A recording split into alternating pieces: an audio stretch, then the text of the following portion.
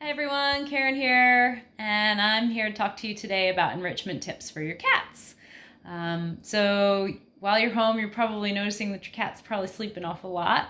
And one great gift you can give to your cats is a more enriched environment and more ways to express their normal behaviors, which include hunting and pouncing and all of that without injuring any other animals. So I'm gonna spend a couple of minutes giving you an overview of some of the fun enrichment toys that I like to use and to recommend to my clients. And then we'll do some short videos that I'll post up later on, maybe one or two each day, that show you how to use each of these toys, and hopefully my cats will cooperate with me when I film them. So let's switch this here and I'll show you a few things. This is just a plastic egg crate if you buy eggs. And in each of the compartments I have a little bit of food. You can also put toys in there. I cover them up with balls. And the cats have to figure out how to get to the food. You can use the nice thing about the plastic egg crates is you can also use wet food with them. Have to figure out how to get to the food, and then they have these fun balls to play with afterwards. Another fun little homemade thing is a tea bag. You can buy empty tea bags and put either treats or catnip in those. Toilet paper rolls and paper towel rolls, tons of different things you can do with those.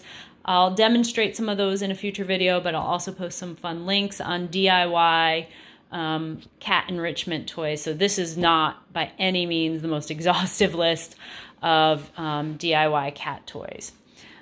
Laser pointers. I'm going to do a video about how to appropriately play with your cat with a laser pointer.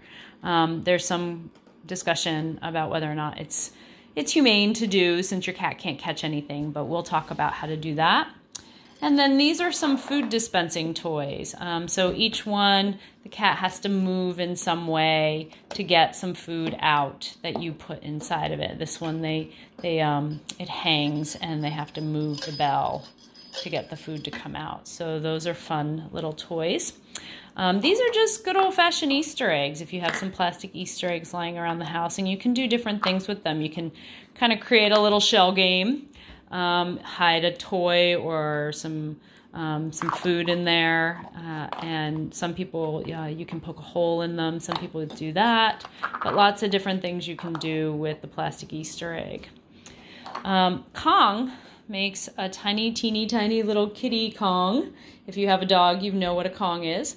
But you can put some of your wet food in here, and you could put it inside of another toy, or just let your cat lick at it. Another commercial toy that's a lot of fun is this big maze. Cats can work to get the food out of the bowl, through the maze, all different kinds of things, and I'll show you my cats using that in another video. And then finally, Hexbug makes a couple of different toys that are nice and interactive, not just dormant, boring toys. So the Hexbug, if you have kids, you've probably seen them. They move around on their own once you turn them on, and they bump into things and change direction, and they fall off the table. And you can provide some fun for your cats with that. And there's also a remote control mouse that Hexbug makes, so that's fun too. So like I said, I can demonstrate all of these in some future videos. But in the meantime, spend some time with your cats, play with them, and I'll see you in a future video.